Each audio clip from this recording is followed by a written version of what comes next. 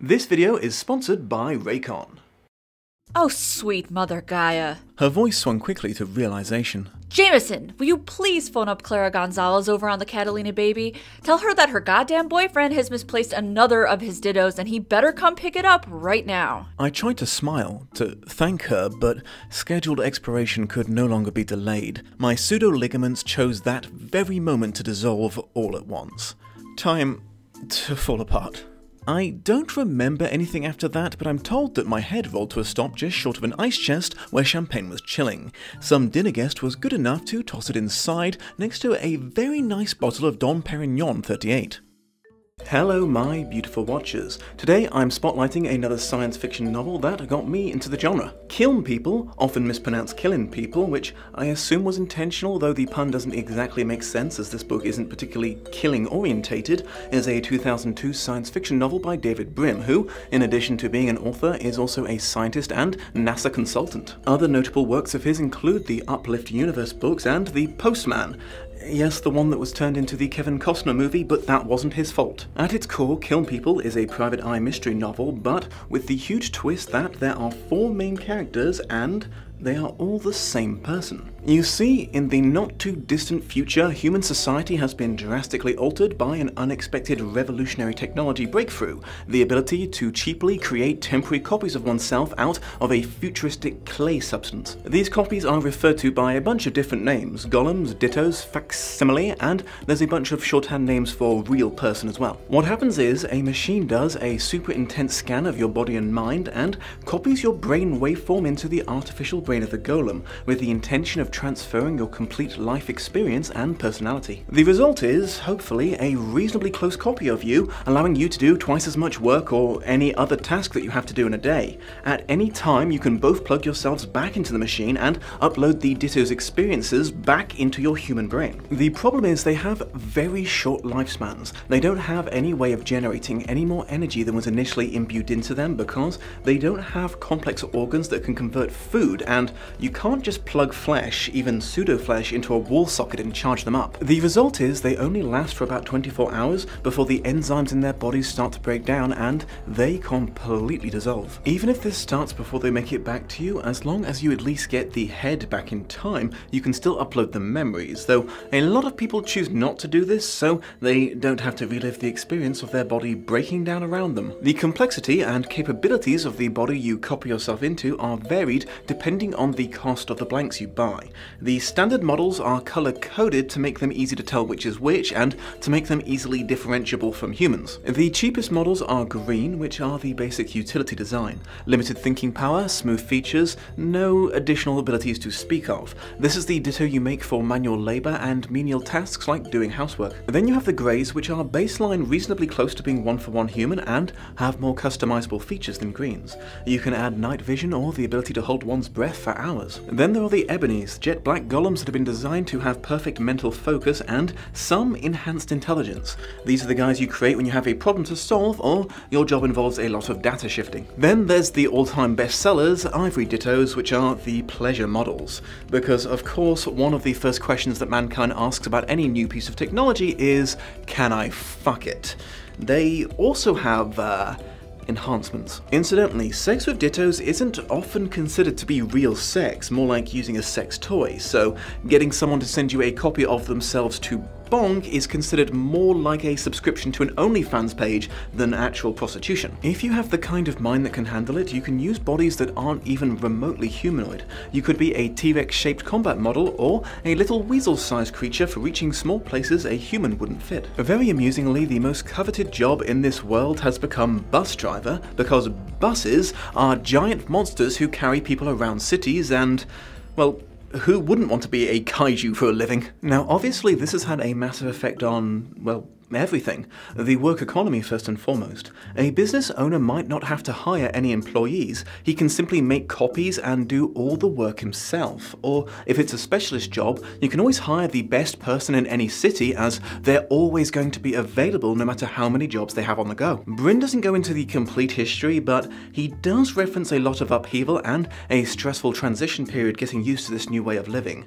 Civil unrest and civil wars that were very narrowly avoided. The book takes place in that sweet spot where the world has ironed out a lot of the kinks, but there's still enough residual mentality from the before times that the characters feel relatable. The world hasn't been changed beyond recognition yet. The result, predictably, is the vast majority of the world filing for unemployment benefits. In the country of the story's setting, it's referred to as the purple wage. It's not all bad, it seems to allow for a pretty comfortable, if not extravagant existence, so the biggest issue that affects people day to day is boredom. This is countered by people utilizing golems for increasingly weird and fanatical hobbies. Obviously sex, but also gladiatorial death matches, which are considered to be a fun way to spend an evening. Another notable drawback of living the Ditto lifestyle is they're considered to be objects, not people.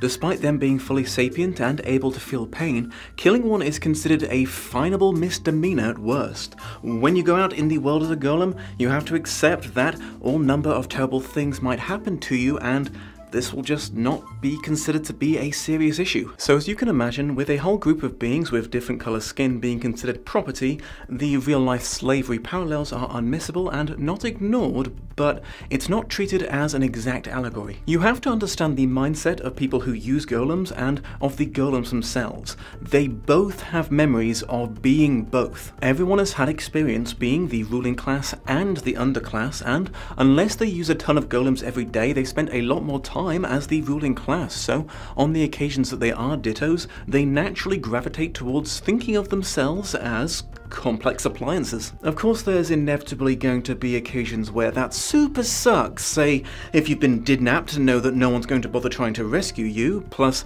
I can't imagine it's nice knowing anything that's done to you is going to be treated like, I don't know, they just cracked your creator's phone screen. This and the other things that make up the mentality of the Dittos are a huge part of why I found this book so interesting. A large part of the story is told from the perspective of beings that know that they are objects and keenly aware that they are very, very temporary. I mean, of course, at the end of the day, humans are temporary too, but most of us at least don't know that we have an expiration date tomorrow. Many golems try to avoid the existential dread that would understandably come with this permanent imminent mortality by believing in an afterlife, which is a misleading term as it's slightly more practical than a theologic or spiritual hope. They convince themselves that they are just temporarily disconnected parts of the original soul, and if they can make it back to their human and upload their memories, they will be transferred back into him as well, living on as a single unit. Alternatively, it can actually have the opposite effect and make people pretty unconcerned with personal safety. As I said, blood sports make a big return. An interesting social dynamic occurs when the ditto of a powerful rich person meets the human form of someone who might otherwise be considered beneath them.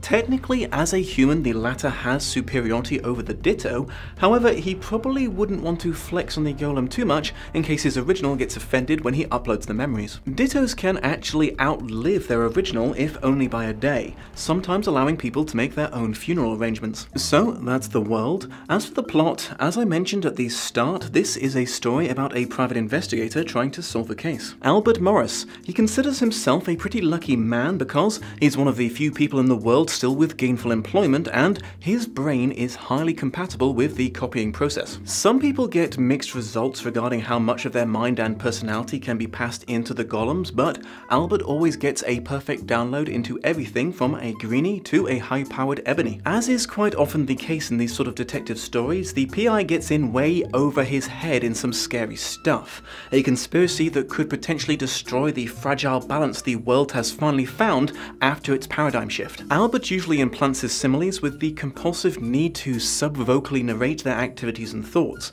recording it onto a device located in their throats, so there's always a perfect record of every case they help him with that can be recovered even if they don't make it back to him before they dissolve.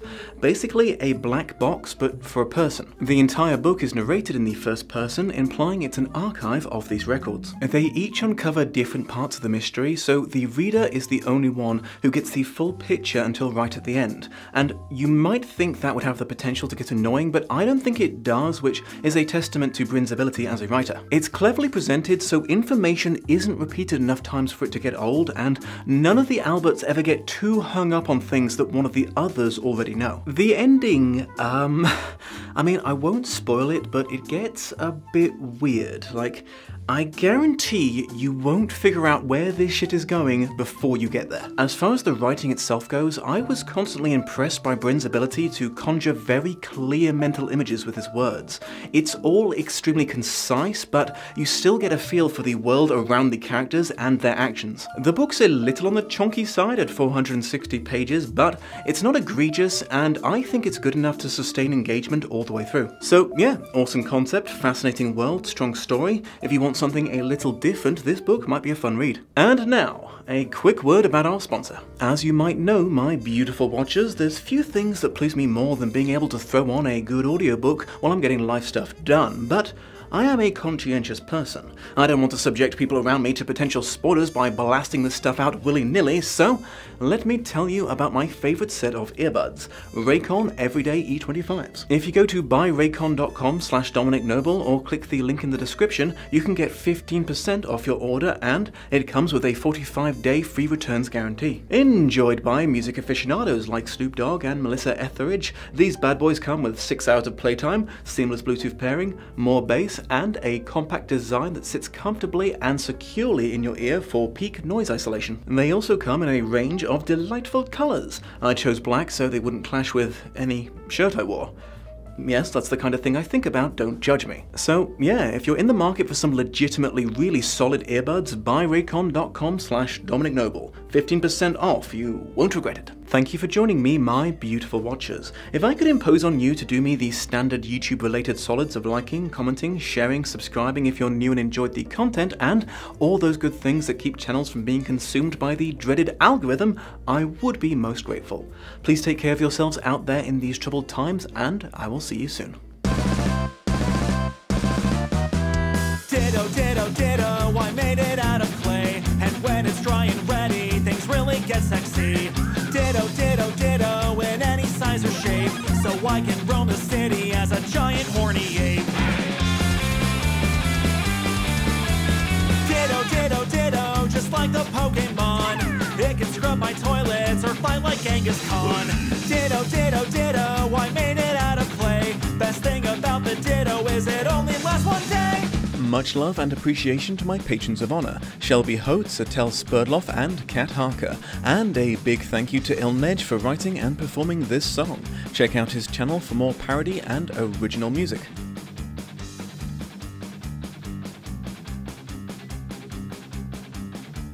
Okay, well, you done? Good lad. Good lad.